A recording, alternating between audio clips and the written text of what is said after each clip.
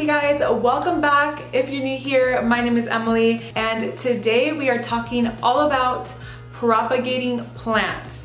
So a while back, I actually met up with some other plant entrepreneurs here in San Diego, and I met one new friend named Conrad who also owns a small online shop called Modern Botanical, and he was so sweet enough to offer me some of their propagation stations and even help me set them up in my space. So I'm really excited for that. He's gonna be here any minute now, and what's also great is that he is a propagating pro, so he's going to be sharing some of his tips, and we're also going to go around and choose some plants that I have here in order to propagate. Before he gets here, I kind of wanted to give you guys the little plan of what's going to go down, so let's go and I'll show you. Okay, so first off, I wanted to obviously get some in the office. I just love having a bunch in the workspace. So where I'm thinking is having 1 and 1, so right above the desk. And you guys will see once he gets here and you'll know what I'm talking about. I also am thinking about putting one right here, or possibly 2, we shall see. And then lastly, I'm thinking about having one up here. And the breakfast nook is looking a little crazy right now because I am filming a time lapse of this new leaf that is about to unfurl. Just been recording it with my old iPhone. So those are the spaces that I'm thinking of, but I'm excited to show them to you guys. We're gonna discuss how to properly propagate, which plants are the best for propagating, how to get the most out of propagating, and so much more.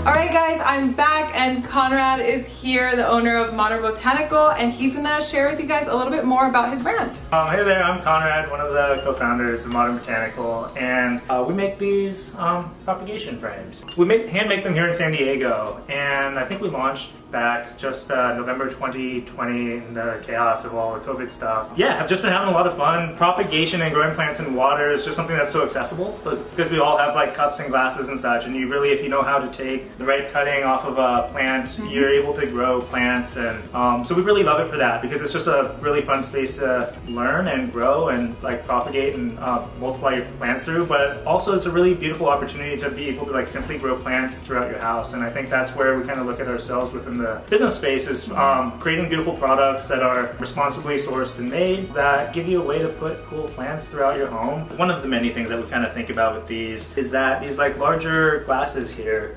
actually allow you to grow plants in water for quite a while. I have a pretty big plant wall at my house. Like the same plants have been in there for almost a year now. Oh wow. Some of them more than a year. Nice. And so one of the things that we like try to do as a business is like help educate and share resources and tips and products that help you actually keep plants growing on your wall for quite a while. I have a lot of viewers who love plants. Propagating is a great way of like basically not messing up. So they already know where we're gonna set up. Do you mind showing them those other ones? We have those frames, and then he's gonna show us the propagation hangers. Those are really neat as well. So I have to figure out which ones I want for which space. So it's gonna get pretty fun. These are our propagation wall hangers. We make these out of maple. We also have them in a walnut version as well. If you look back behind here, there's actually a walnut inlay sitting in there too. So we take a lot of consideration to those details. I tend to be able to put these up within about a minute or so. So it can be really quick once you get the hang of it.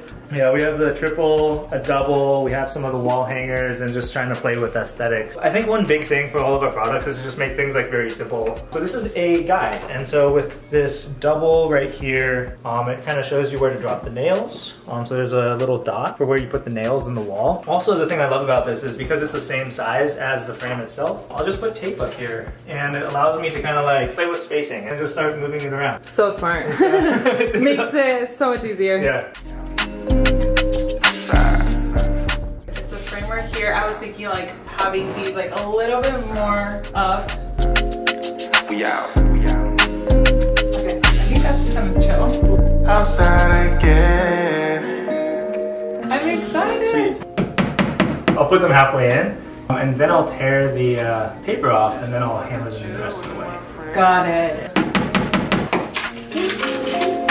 Outside again.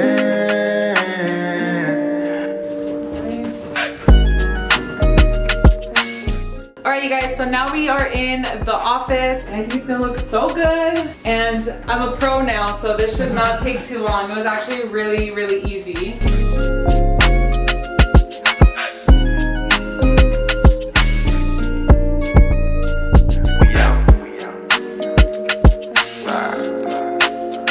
Then in that case, sometimes you like, yeah, like, we could even keep it simple and just have it one and have it be like a larger plant. Alright guys, so now we're in the restroom and I'm thinking about keeping it simple and just sticking with the wall hanger right here. And yeah, that's pretty much it. I don't know what to say.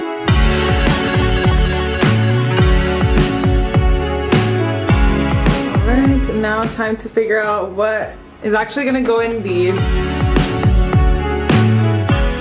Alright you guys, now that everything is set up, it's time to go around and figure out what plants we're going to be propagating, and Conrad's going to be sharing some tips on which plants are best to propagate and all that stuff. There's like a ton of plants here that we can cut and propagate and all that. Almost every plant in here. Yeah, I didn't even know that. Like I propagate a lot of plants, but he was telling me that I could propagate some that I didn't even know I could. So we're gonna go around. I kind of already know what we're gonna be doing. So for sure, I'm going to be propagating this rubber tree that I've never propagated it. So I usually propagate like trailing plants and all that stuff, but Conrad's gonna give us a few pointers over here. We call them rubber plants or a ficus of some sort. When you're kind of thinking about a cutting here, the glass vases are about 7.5 inches tall. So you want a little bit of a stem underneath it. And what we're looking for is fresher-ish growth. This one actually might be kind of cool. Cool. And so when you're cutting a rubber tree, it's pretty interesting because they will start to grow these little white bumps on the side of them before you see any roots shoot out. And the little white bumps are called cabium, and it's kind of like the plant attempting to shoot roots. We could have taken pretty big stems here, but the more leaf mass that exists above it, it can require too much water to be able to support those leaves, and so it can actually negatively impact the roots from showing up. Conversely, if you don't have enough leaves up top, then it won't have enough energy from light to be able to shoot the roots out, and so you're trying to find like a happy medium of like a small handful of like nice leaves. And it's also a slower plant to propagate. So usually I kind of expect to give that one at least a month to month and a half for the roots to start to develop. Good to know. So next one, we should go ahead and propagate the snake plant. And believe it or not, I've never propagated a snake plant. And so we're just like trying to find like a nice sized and shaped piece that's going to look good inside the frame that we have. So this is actually going to end up going in the bathroom. So we're kind of looking for a tall piece that's going to fit in that space, but not too tall. So I think something like this might actually look good. Yeah. Think so?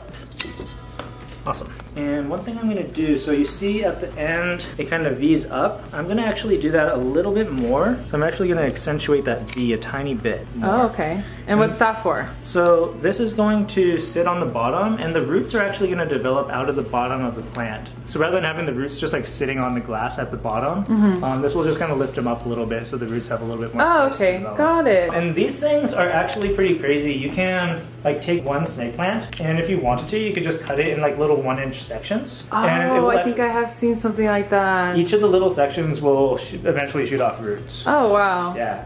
So these are going to want like your brighter light. They can take a little bit longer during like winter months. Next. So we have two. So I brought over a couple plants over here as well. I have two. They're both of a Calathea variety. One I actually don't know the name, but I do know the name of this one. It's a Makoyana. They have these like really cool leaves, and I've had a ton of success growing these ones in water. So it looks like these roots here came from the dirt, and these ones we can actually probably take off, but you do see some new growth right now. And we also have another. I'm not sure of the name either though. There's just so many Calatheas. Yeah, but they're a wonderful plant. They grow well in water. I actually have had better luck growing them in water than in soil. This could be helpful for people that are having trouble with Calatheas, because I know a lot of people do. So we're gonna take a piece of this guy over here. The plants that we've cut so far, it hasn't mattered a ton where you chose to cut it. And so the Monsteras, as well as like the Pothos varieties, the leaves come out of these sections on the stem called nodes. And so the nodes have genetic information to either like shoot off a leaf or they can shoot off roots. And so we want to get at least one node submerged in water, and that's where the roots are going to develop and shoot out so that the Monstera can happily grow in water. Sweet. So we got this funky leaf here, but we have these two pretty leaves right here. So I'm actually just going to snap this off. And that's not the end of the world. Monsteras are so hardy. So right here, and then right here where that other leaf just came off, those are nodes. And so once they're submerged in water, we're gonna start to see some roots develop out of there. The last thing we're missing are some trailing plants. So this guy over here, this Satin Pothos, is just getting super leggy. It's so, yeah, it's not fitting in my space right here anymore. So I thought, why not propagate a bunch of this? So this is another plant where we want to take a node and use the node to submerge in water. Really, if you look at the base of each of these leaves, is like this little spacer in between the lengths of the vine. And so each of those little spacers in between there is a node. So right now we have a leaf on there, and when we take a cutting, which I'll do right here, so I'm going to take this cutting here, and then I'm actually going to go ahead and just like cut one more time a little bit closer to the nearest node. Basically, the plant doesn't end up needing the length of the plant beyond that node, so it's easier to just cut it off. In preparing it for water, we don't need the leaves any longer, so I think these 3 leaves here are probably not needed. That I really want to propagate my Monstera Adansonii, or how do you call it? Adansonii. Adansonii, okay. So this is going to be the exact same process as what we did over there. We identified a couple. This one, right? This one? Yep, that one, and I think these 2. Yes. Sweet. So I'm just going to take the cutting right behind that node. Take off probably these 2 leaves. I must be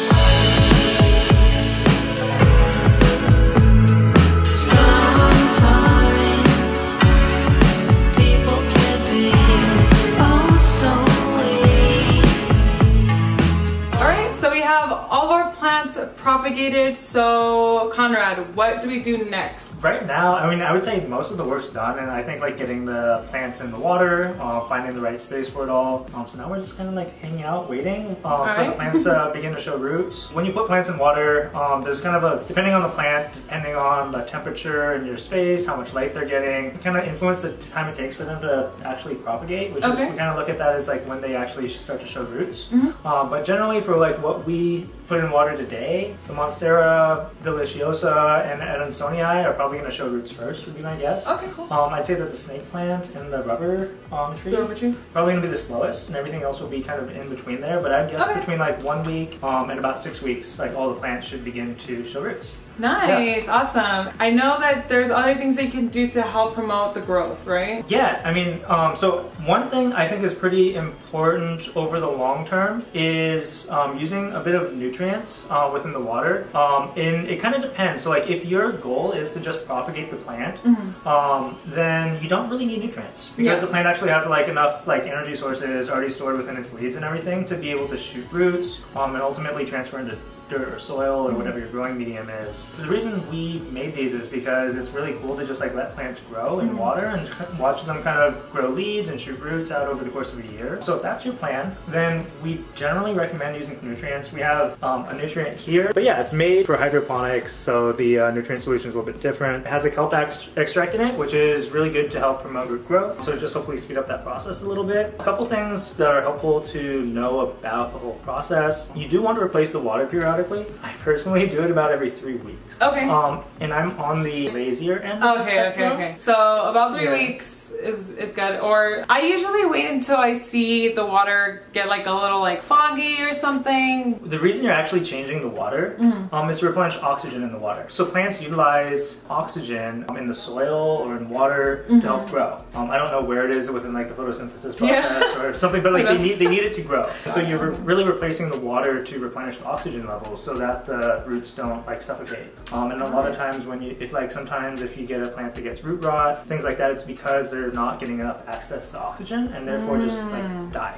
Lighting is so important for healthy plants. And you have like really fabulous lighting in your home, which is why like plants love you here. And so that helps a lot, but when you kind of bring the water element into it, so 3 factors that will like influence algae growth, which is a thing that can happen if you get too much light. So it's like it's temperature, it's light intensity, and it's nutrients. So some combination of those 3, like if all those 3 things are like really high, it's like really intense light, it's a little bit warmer, and you have a lot of nutrients in the water, algae will grow faster. This is like one of the parts of like plant parenting is like getting to know your plants, getting to know your space, and so I think that if you do have your plants growing in a place with like extra bright light, you may need to swap the water sooner. The dining area might need water more often. The office probably is going to need, like you can probably leave the ones in the office for like 4 or 5 weeks. Okay. You're probably not going to see any issue there. Got so it. It's just something you pay attention to. That makes sense. That makes sense. Awesome. I think we covered a lot in this video, and yeah, that's basically it. I just want to say thank you to Conrad for coming over and setting up all these awesome propagation hangers. Don't forget, you guys, to check out Conrad over at Modern Botanical. All of his information is going to be right here and down below in the description. Check him out on Instagram. He's always sharing a bunch of tips over there. So thank you guys for watching. Don't forget to like this video if you liked it, share it with your plant friends,